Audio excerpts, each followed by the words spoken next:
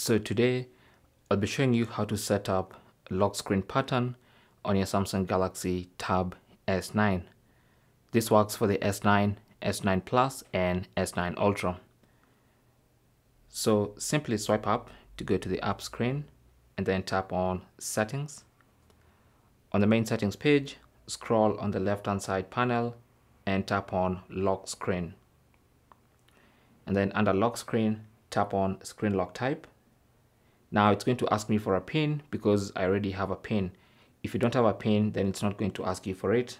But let me provide mine, tap on Continue, and then it takes me straight into the Screen Lock Type menu. From here, I'll choose Pattern, and then it's going to ask me to draw the pattern I want to be using.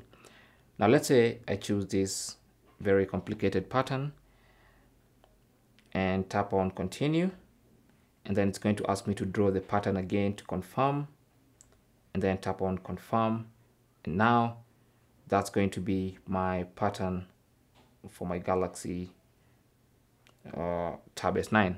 Okay, so it means as long as my screen is locked like that, to gain access I have to provide the lock screen pattern, the correct one. And that's basically how to set up a lock screen pattern on your Samsung Galaxy Tab S9. Thanks for watching. Leave your comments and questions down below, and good luck.